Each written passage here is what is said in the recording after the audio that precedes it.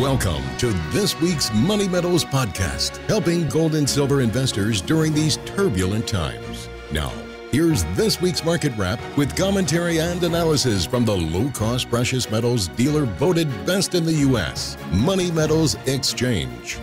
Welcome to this week's Market Wrap podcast. I'm Mike Gleason. Coming up, we'll hear another terrific interview with David Smith of the Morgan Report and MoneyMetals.com columnist.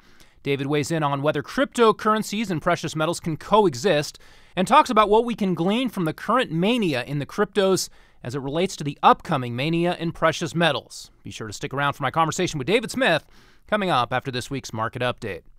Now, the Republicans have passed their tax cut package. Investors are trying to position themselves in what they think will be the big winners as the new law takes effect next year.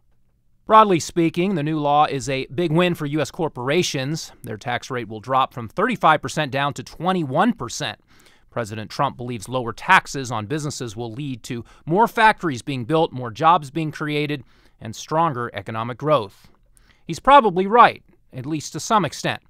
On Thursday, the Commerce Department announced GDP growth for the third quarter coming in at a robust 3.2%. Economists are now projecting close to 4% growth next year as the tax cut stimulus kicks in.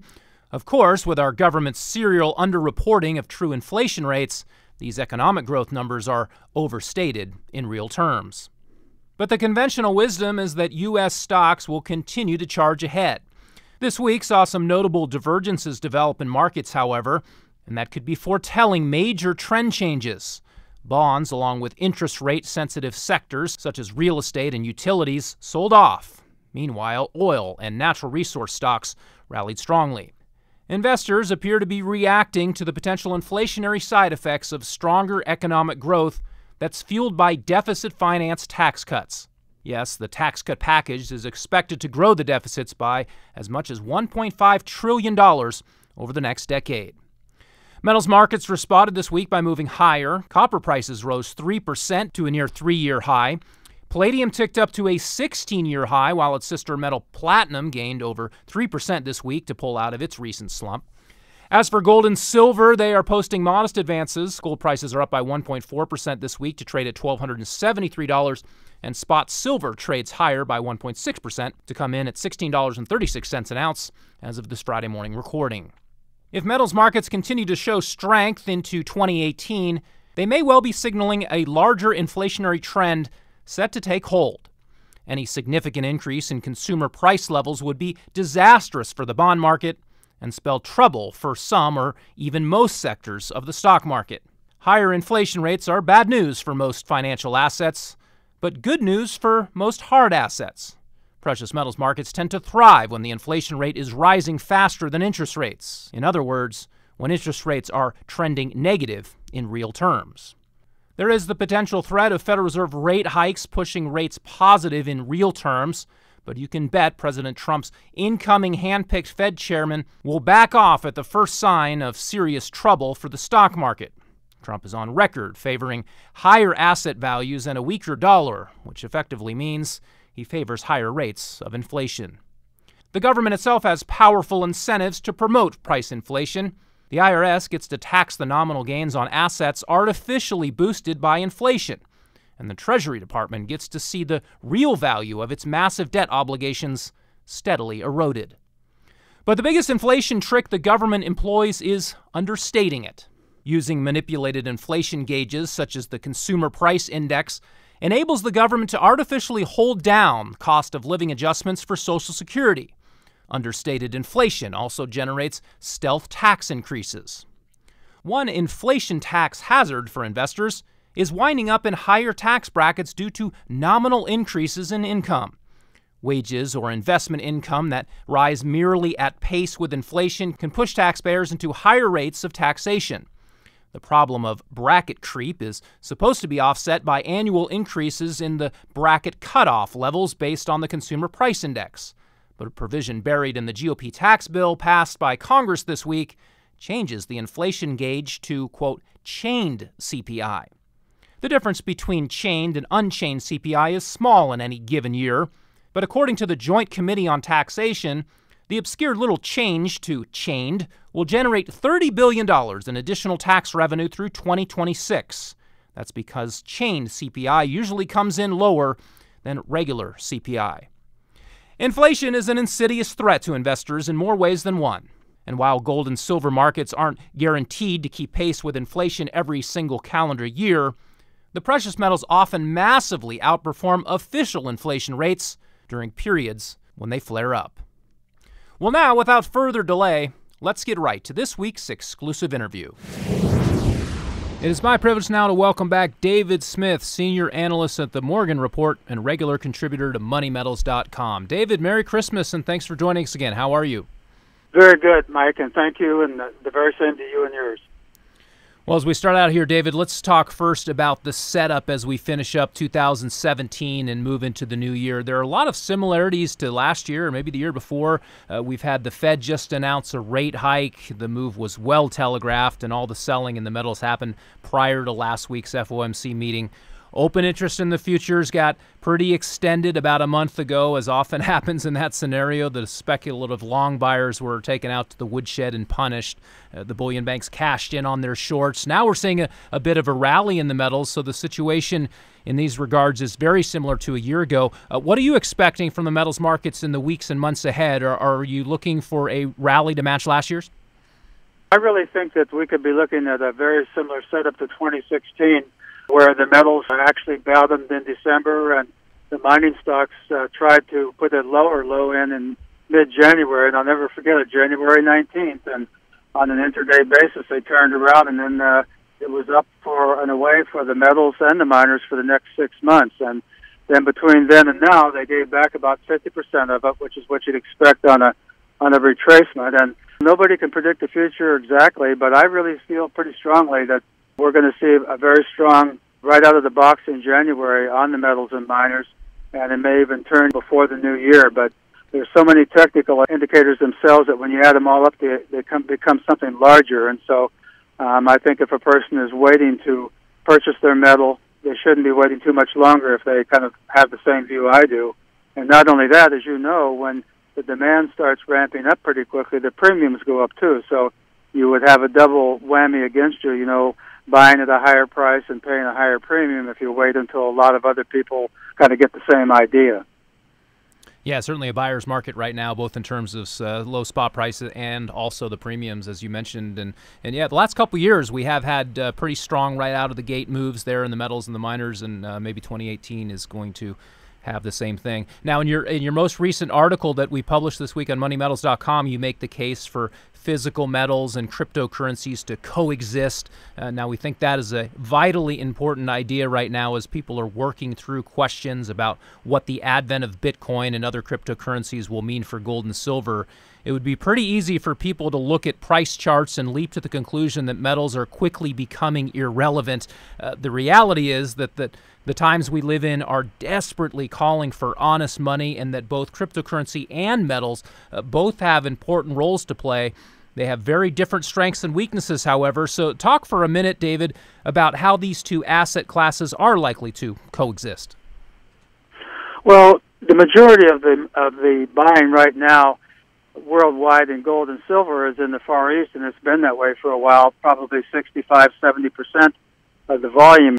Things have tailed off a little bit in the United States, but in elsewhere in the world, that's not the case. In fact, Germany came out of nowhere to be, I think, one of the, if not the largest country buyer of the last few months of gold, and a year ago their volume was almost nothing. So Turkey is, I think, number 3 in the world now. So these areas are all becoming more and more important demand pieces for gold, even as gold and silver look to be tailing off in terms of production.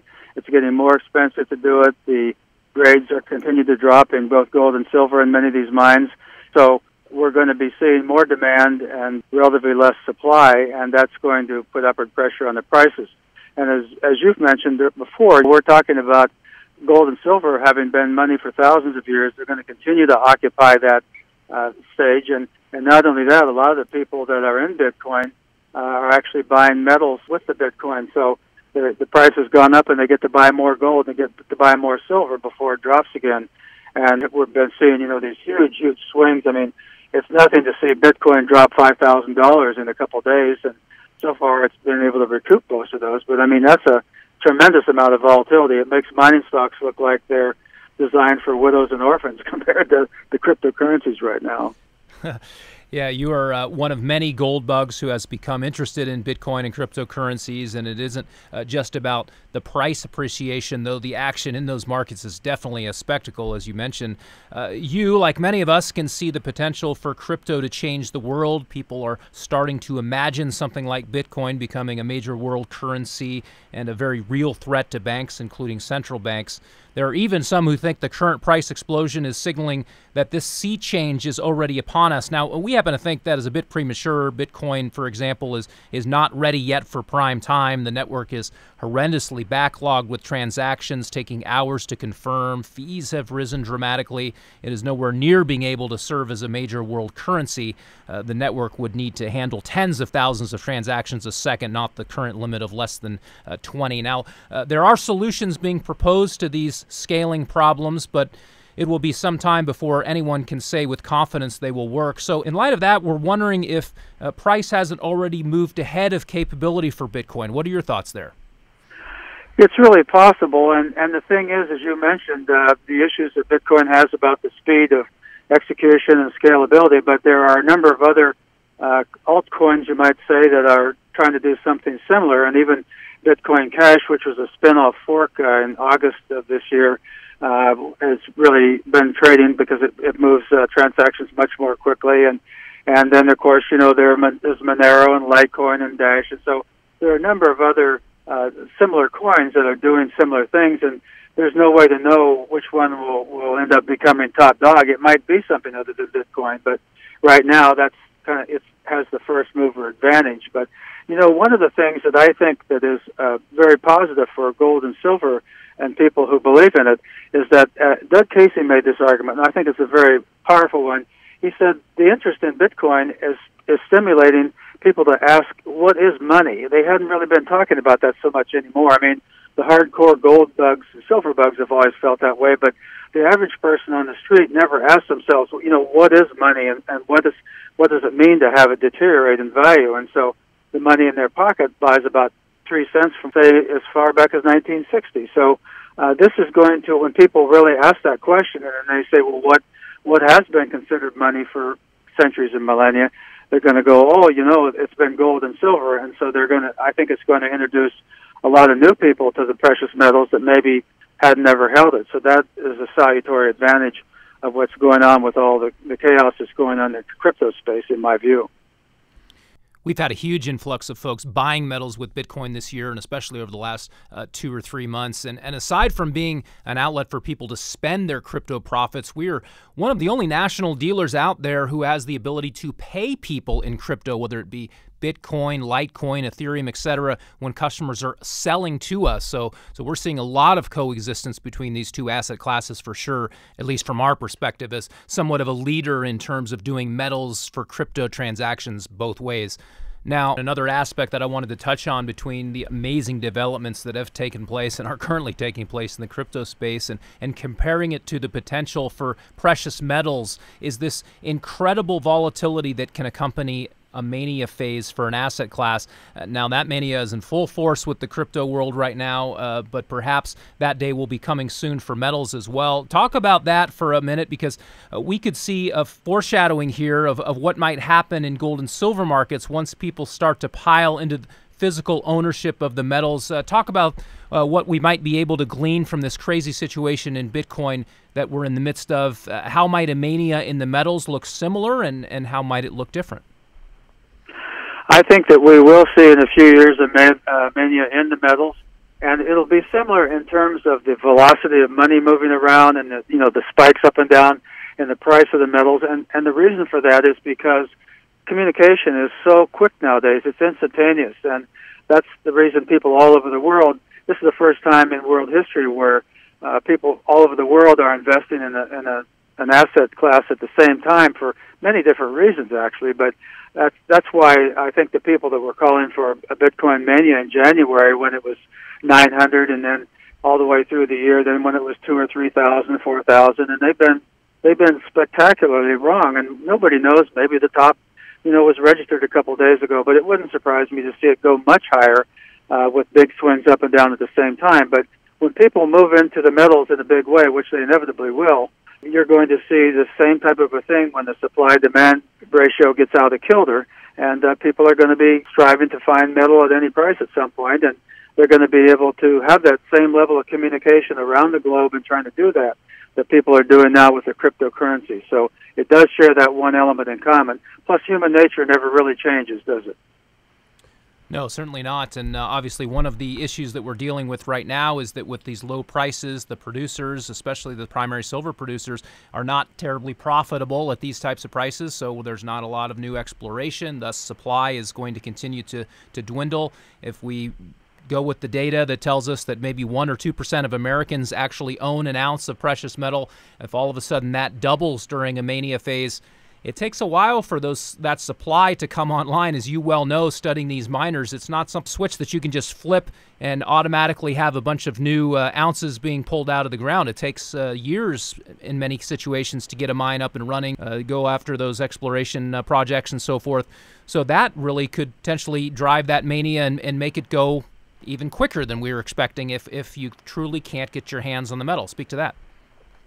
That's really true because they're not making any really large discoveries anymore. And the article I wrote last month, quoting Pierre Lassonde, he just said, we're not finding any more 15 million ounce gold discoveries, and we're finding just a few 3 million ounces. And so all the companies that are producing today, regardless of the metal they're producing, they are a wasting asset unless they find ways to bring in more ore on stream. They are producing ounces that aren't going to be replaced, and then that means the value of their company goes down and what they can produce. And so this is going to be something that's going to weigh on the whole industry big time going forward. It's just not very likely that you're going to see any more mega discoveries like were fairly common 30 years ago. Sticking with the mining industry here for a moment, what is your intel showing in terms of the state of the industry? How are they doing? Are you expecting more consolidation as the prices sort of remain suppressed here? What's the situation with the mining industry? A number of the better-run companies are doing reasonably well. They're producing at a reasonably good profit. There's going to be more consolidation in the industry because the medium-sized ones are going to get swallowed up by the larger ones. It's a lot cheaper for a big company to go out and buy a project that's already been permitted and maybe even having production going on than to go through the permitting process. I mean, I visited a company in BC this year that took almost 20 years to get through all the environmental permits and the agreements with First Nations and not to mention to keep delineated enough of a resource to turn it into reserves. And so just a whole lot cheaper to buy a company that's already figured it out rather than to go out and find it on your own. And as that happens, of course, that's not adding anything new to the total amount of gold and silver that's available to be produced.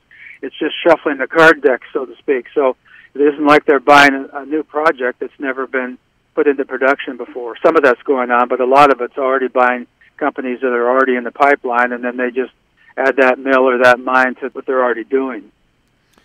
Getting back to your article, you lay out all the reasons why it's important to stay the course and not let the noise get in the way of your investment plan. Recap that a bit here for our listeners and talk about the dangers that the average investor faces these days given the oversaturation of information that's constantly bombarding us with the 24/7 news cycles and all the talking heads constantly giving their opinions on anything and everything in the investment world.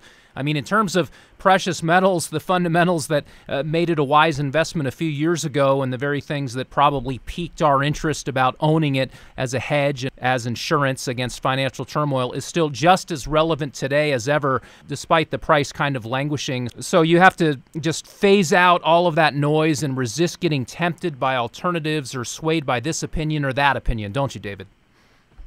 You really do, because it's hard for all of us to maintain our bearings when all this information is coming in, and we have to look at each piece of it and try to determine if that is valid or if that changes our thesis. And the thing is, as you said, all the reasons for holding the metals are as valid as they ever were, in fact, not more so. And the fact that the metals haven't gone up sharply as we're talking doesn't mean that they're invalid. It just means that it's taken a little longer than we expected. And I look at the uranium market as a classic example. You know, this thing went on. People said a year and a half ago, well, we've never seen a market that's been in a bear market for 6 years, the odds that it's going to turn around very quickly. Well, it took another 18 months, and even now, it's still just getting started. But the thing is, once it makes that turn, and once the smart money is starting to position itself, and once a certain amount of the public get onto the idea, you can have a very, very fast move upward, just like we had in 2016, and it's very difficult to get on. And on that move, it caught so many people by surprise, both in the physical space and also the mining share space, that the vast majority of them not only didn't get on because they were waiting for a retracement that never really came, but they also sometimes got out too quickly. They thought, oh, well, this will be a couple months and then it'll be over, just like it has been the last 4 years. Well, it didn't turn out that way. It went for 7 months with hardly any kind of a correction. And these prices today, the better companies and, of course, the metals themselves, are still above where they were when that turn was made. So if you wait a little longer, you're going to find yourself buying at prices higher than they were when they were in 2016. So if a person believes in it, they should start, accumulating in tranches or buying into weakness or buying on a dollar cost averaging or whenever they have the extra money to budget for it, rather than trying to pick the exact low, try to buy 30 cents lower and then end up paying a 40-cent premium that you wouldn't have had to pay then, plus maybe 40 cents higher. So it's the old penny wise, pound foolish theorem.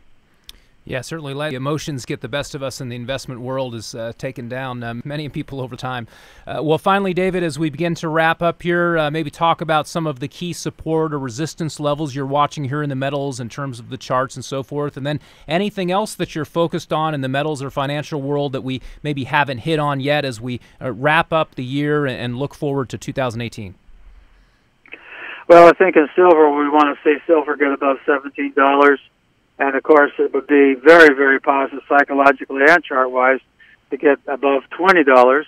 And then you have a real solid base start being built there. That would be very important. And in terms of gold, getting well above 1,300 and staying there, 1,325, 1,350. There are a lot of respected economists and analysts that feel that we'll see 1,450 to 1,500 gold this year, even without some major issues. So I think that the risk-reward is really turned in the favor of a cautious investor who decides on how much to put in and then does it, rather than trying to wait for even more ducks to line up, because Mr. Market seldom waits until everybody understands the story before it moves. And it's by the time you feel comfortable about it, it's going to probably move quite a ways away from where we are talking about it today. Yeah, very well put. Obviously, we're seeing a lot of this type of situation play out in the crypto world. A lot of people, I'm sure, are kicking themselves for not having gotten into Bitcoin $10,000, $15,000 ago on the price charts, but we could be looking at something very similar in metals. If you've got a conviction and you know that precious metals are the place that you need to be long-term to protect yourself, by all means, go by that conviction and make your moves. Well, David, thanks so much for your time today and for enlightening us with your wonderful insights once again. I've certainly enjoyed having you on this past year, and wish you and your family a very Merry Christmas, and I look forward to catching up with you in the new year. Take care, my friend. Okay, take care, Mike, and I've enjoyed speaking with you too. Well, that will do it for this week. Thanks again to David Smith, senior analyst at the Morgan Report and regular columnist for MoneyMetals.com, and the co-author, along with David Morgan, of the book Second Chance, How to Make and Keep Big Money During the Coming Gold and Silver Shockwave, which is available at MoneyMetals.com and Amazon. Pick up a copy today. And check back next Friday for our next weekly Market Wrap podcast. Until then, this has been Mike Leeson with Money Metals Exchange. Thanks for listening, and Merry Christmas, everyone. Thank you for joining us for this week's Money Metals podcast. Be sure to come back next week. And don't forget to subscribe to our podcast through iTunes for answers to all of your questions, or to discreetly and securely buy or sell gold or silver coins, bars, and rounds. Call 1-800-800-1865 or visit www.moneymetals.com. Our knowledgeable and no-pressure specialists are standing by between 7 a.m. and 5:30 p.m. Mountain Time, Monday through Friday. Or you can lock in your order online 24 hours a day, 7 days a week. Again, visit us at www.moneymetals.com or call 1-800-800-1865.